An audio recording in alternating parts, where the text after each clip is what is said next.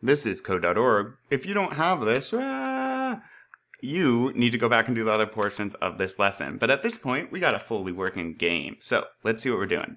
Reviewing your game, now that you've added in all the features, it's time to play the game. Play your game a few times to check for bugs. Look over the project guide to make sure you haven't missed anything.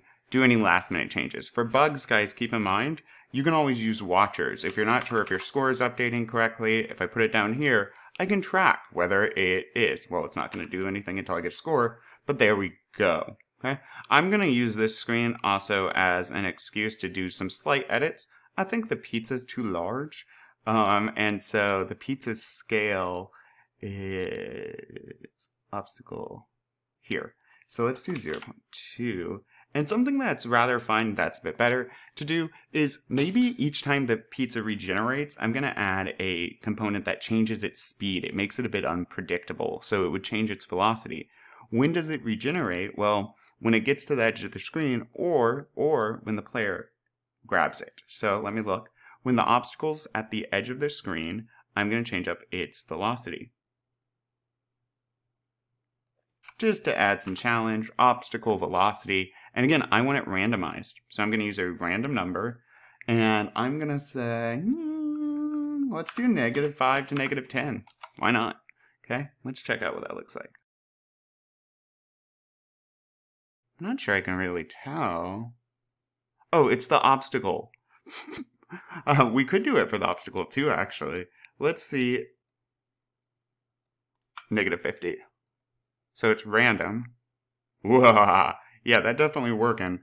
I don't think we want it that fast. -15 maybe, and then let me add obstacle. Oh, obstacle.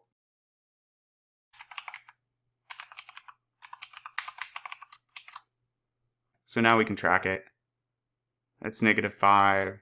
It's -13-ish. So I'm going to do it -5 to -12, I guess. Something like this, or maybe -10. You just want to make sure the player is still fast enough to jump, so I might have to change that up. Now, I'm not going to change the speed of the target, right? What I'm going to do when it is off the screen, I'm going to change where it is located, so its Y value. I'll do sprite Y. Target.y, and I'm going to do the same thing here. Math, random number, and where did I start the Y value for the target? Target's Y value starts at 100, so I'm going to do 50 to 150 and see what I think of that. And this time, whenever the item regenerates, it will have a different Y. So now it's at 52, now it's at 120, and it just adds kind of a component of randomness. Keep in mind, when I jump and get it, it will be at the exact same point. So if you want to prevent that, I'm just going to copy this. I'm going to head to where the player grabs it. Score, right? So if the player is touching the target, this is what we would want to edit. And I'm just going to paste that code. When it regenerates, our target is going to move around. Maybe for clarity, I'll put score here. Boom. This is super cool. You should be really proud of all that I'm not that good at this. I might need to make my player jump faster. But yeah, we have done a lot of code. Really impressive stuff.